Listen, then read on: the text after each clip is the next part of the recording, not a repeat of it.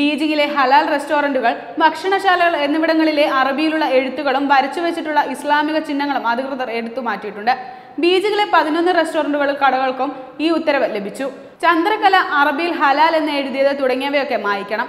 ഇത് വിദേശ സംസ്കാരമാണെന്നും ചൈനീസ് സംസ്കാരത്തിലുള്ളവ വേണം എഴുതി വെക്കാനുമെന്നുമാണ് ഉപദേശം. ചൈനയിൽ ചൈനീസ് സംസ്കാരവും ചൈനീസ് കമ്മ്യൂണിസ്റ്റ് പാർട്ടികളുടെ ആദർശവും മതിയെന്നാണ് കമ്മ്യൂണിസ്റ്റ് ഭരണകൂടത്തിന്റെ നിലപാട്. 2 കോടിയിലേറെ മുസ്ലിങ്ങളാണ് ചൈനയിലുള്ളത്. അവിടെ അംഗീകരിക്കപ്പെട്ട 5 മതങ്ങളിൽ ഒന്നാണ് ഇസ്ലാം.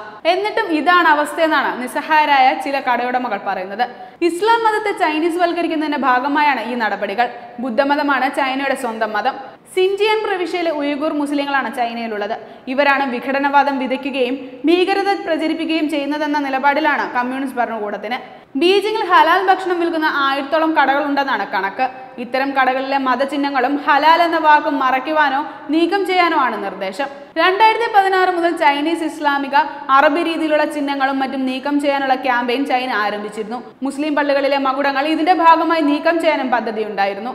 അതിന്റെ തുടർച്ചയാണ് ഈ പുതിയ നിർദ്ദേശം. അന്യനാട്ടിലെ സംസ്കാരത്തെ അകറ്റി ചൈനീസ് സംസ്കാരം മാത്രം പ്രചരിപ്പിക്കാനാണ് സർക്കാരിന്റെ ഈ നീക്കം. മുസ്ലിങ്ങൾ മാത്രമല്ല ക്രിസ്ത്യാനികൾക്കെതിരെയും ഇതേ നിലപാട് തന്നെയാണ് ചൈനയ്ക്കുള്ളത്. ഷിൻജിയാങ്ങിലെ കലാപകാരികളായ ഉയ്ഗൂർ മുസ്ലിങ്ങൾക്കെതിരെ ചൈന നടത്തുന്ന അതിക്രമങ്ങൾ പുറത്തു വന്നതോടെയാണ് ഇവിടുത്തെ മുസ്ലിങ്ങളുടെ പ്രശ്നം ലോക ശ്രദ്ധയിലെത്തുന്നത്.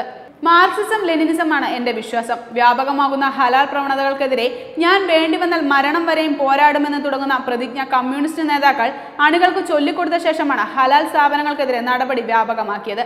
പ്രതിജ്ഞ സമൂഹ മാധ്യമങ്ങളിലൂടെ പ്രചരിക്കുന്നുണ്ട്. ഹലാൽ ഉൽപ്പന്നങ്ങൾ മാത്രമേ ഉപയോഗിക്കൂ എന്ന പ്രവണത മതത്തിനും മതേതരത്വത്തിനും ഇടയിലുള്ള അതിരുകൾ ലംഘിക്കുന്നതിനാണെന്ന് ചൈനീസ് സർക്കാർ ഉടമസ്ഥതയിലുള്ള ഗ്ലോബൽ പത്രം ബുധനാഴ്ച പ്രസിദ്ധീകരിച്ച എഡിറ്റോറിയൽ ലേഖനത്തിൽ പറയുന്നു. ഉയ്ഗൂർ മുസ്ലിങ്ങൾക്കെതിരെ നടപടി ചൈനയിൽ വർഷങ്ങളായി ശക്തമാണ്. പുരുഷന്മാർ താടി വെക്കുന്നതും സ്ത്രീകൾ ബുർഖ ധരിക്കുന്നതും സിൻജിയാങ്ങിൽ നിരോധിച്ചിട്ടുണ്ട്. മേഖലയിലെ 10 ലക്ഷത്തോളം മുസ്ലിങ്ങൾ കരിനിയമങ്ങളുടെ പേരിൽ ചൈനീസ് സർക്കാരിന്റെ തടങ്കലിലാണെന്ന് നേരത്തെ ഐക്യരാഷ്ട്രസഭ ചൂണ്ടിക്കാട്ടിയിരുന്നു.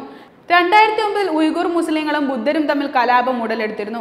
അതിനുശേഷം ഉയ്ഗൂർ മുസ്ലിങ്ങൾ 2015 ചൈനയിൽ ഒരു ഖനിയിൽ ബോംബാക്രമണം നടത്തിയിരുന്നു.